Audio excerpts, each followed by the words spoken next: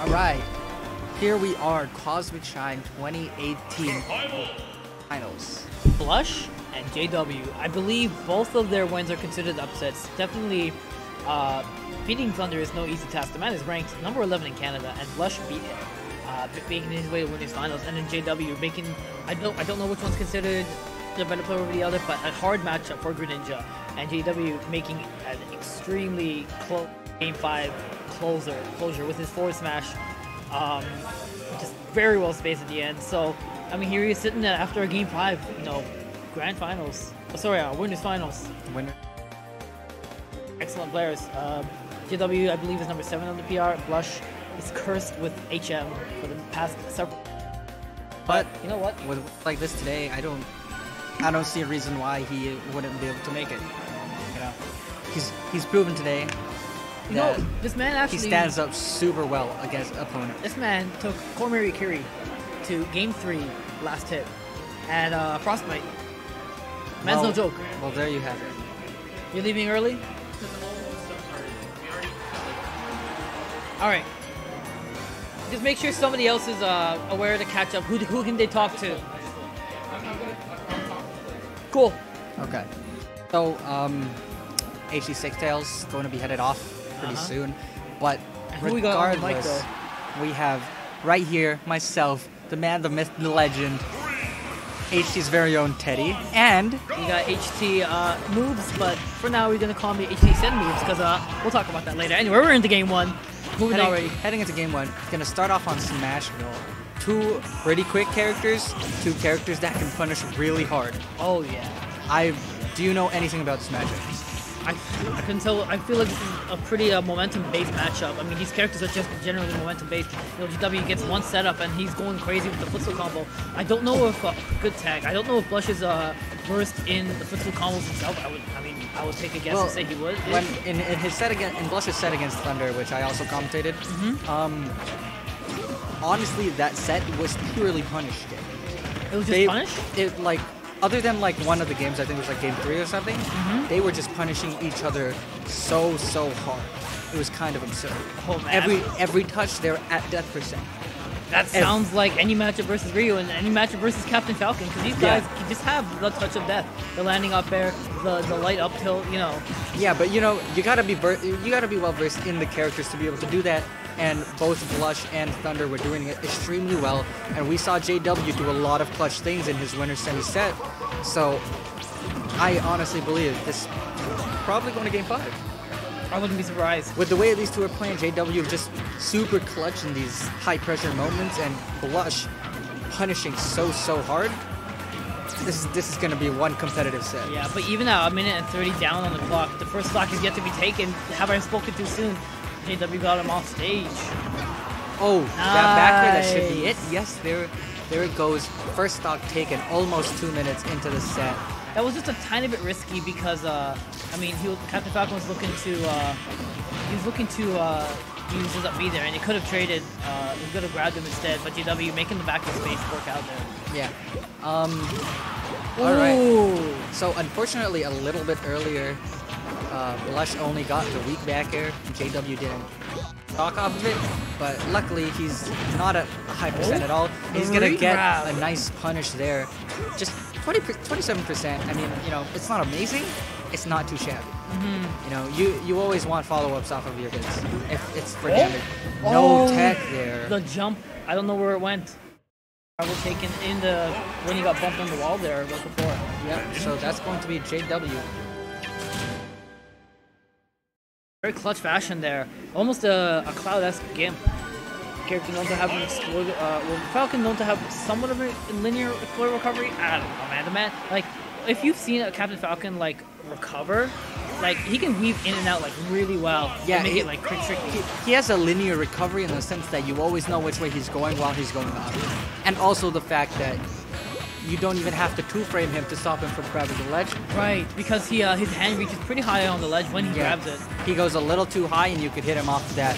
That's something that, you know, this game's been out for a while, and not too many people have been catching on to abusing that as That's much. a melee thing, I suppose, eh? As a melee player, Ooh. you know, That's it. we look for stuff like that all the time. Oh but wait, he saved his jump! Oh my You're god. kidding me! That was an amazing recovery by Blush there. Fooled me. I thought that was it. I was like, he lost his jump. Oh, he he's got gonna- down smash like twice, but no. Yeah, JW just got the roll or spot dodge read, I think, there, and got him off the stage. But you know, JW with a nice little percent lead here. Oh, the air dodge and the double. The double stomp going to take JW's first stock here. He had a lead. He Yeah, had a lead. where'd he go? And this is exactly what happened in winter semis. Blush had Like I a said, deficit against Thunder. momentum-based characters. Yeah, you know, Blush doesn't care about his deficits. Goes in there and he takes your stock. What percent am I at? Who cares? You're dead. Or rather, JW is telling that to Blush. All right, so 52%. Oh. That's a lot of up airs. This is so much damage now. Yeah, the up air, what is it? The windmill? Oh, there Up you air go. knee, and that's gonna take the stock. Blush with a JV2 here in game 2. Landing up air. The reason why Captain Falcon is still seen in tournament. I kid. But yeah, no, it's not to be undermined. The Falcon's landing up air has single-digit landing frames. It's like, basically L cancel, dude. in it, basically. I mean, Sheik has low landing lag, but like Captain Falcon's up air is even less. Like, it's like 9 or 8 or something. And It's like really low. the best part about his landing up is you literally get it to combo into his forward air. Insanely strong forward air and insanely hype forward air. And if it doesn't hit, I mean, you can either just jab or grab them. Like, you're in an advantageous position no matter which hit you land. Yeah, you know, it like other than, you know, if your opponent's at 0% and they take like no knockback, but like it's such a strong move for being at high percent. Oh, they're going in. They're going in off stage. That downer was scary. I thought he was gonna steal. No, it was very close to being that way. And that's what I was saying before is how getting the air dodge there. How trying to trade with Falcons up B, you could get knocked away like that. GW was under the stage. It was a tricky position, but and you know what? Falcons up B does 18%. It's just 18. 18, if I'm not mistaken. It's a lot of percent. That's quite a lot of damage. More than my down air. Why? Poor Toon Link. Unfortunately. It's okay. Toon Link's still a better character. Oh! Oh my gosh, that And it worked. the DBZ trade. The get up into side B. Blush pulling the Goku side of that DBZ trade. Oh, man. Wins out on it. And he keeps his rage. Look at him. I wonder if he couldn't get those windmills normally without the rage, because he's keeping them in tumble knockback. That was sick movement there. Top hop. Gonna dash dance, I believe. Should have his jump. Yeah, I think he still got just- the. Oh! No, Oh, he just. The trade. no tech there, which is so unfortunate because he reacted after he missed the tech. What happened? Did he like He got hit by the up B. And he got hit on the stage like Under the stage. later than normal? I don't know. Did he like bounce below the stage? Yeah, he bounced off of the bottom of the The stage. timing I think was really weird, so I don't even blame JW for missing it, but like it sucks. That's how it went. Blush is up 2-0. Or 2-1. 2-1. And now JW taking it to a pretty good counter pick stage for the character. You know, regardless of the fact that that game was a 2-stock, It was a 2-stock. Shoot. that was a competitive game.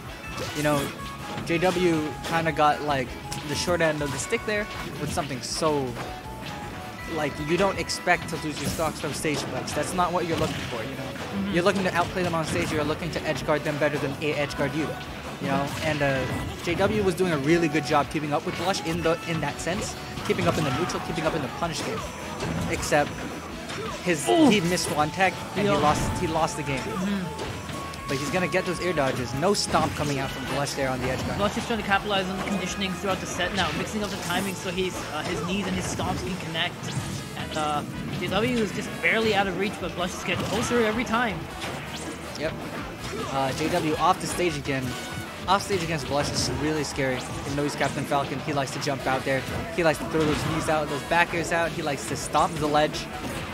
You really have to mix up the way you're recovering against this Captain Falcon. And low-key, Captain Falcon's ledge trapping game is actually really good. You know what he do? Just hold jab. Hold jab at the ledge, and it can cover everything except roll. And after that, you know, Captain Falcon just have to practice his timings on the punishing, and the reactions. And Blush is mixing in a lot of space backers, which are pretty good at catching neutral. I believe you should get him through his active games. Oh, get the stop him. Oh, no there. stock there. Forward throw? Is that going to take it? No, The it's DI, not. That's the DI mix-up as well. Oh, he just gets him with the shadow sneak there. That's the mix-up, man. It's hard to know when he's charging that thing. Oh, he barely outspaces it, but he gets the jab. JW fighting really hard to keep his first stock here. Oh, but he catches him on the top platform. Air. That was nice coverage over there. Nice reaction to the recovery. Oh, catches him with a two-frame or below before he grabbed the ledge, I believe. And here he goes. I believe Blush has all the momentum he needs right now. It's just going. Blush is getting so many grabs on JW. And JW is just trying to like mix him up with the shadow sneak, hit stun cancels. Oh, but now he's got his own combo off stage. Oh, he's unable to cover it, but he catches the landing. He's a little too high on that one. Just misses out on that pistol combo there. Oh, almost had it.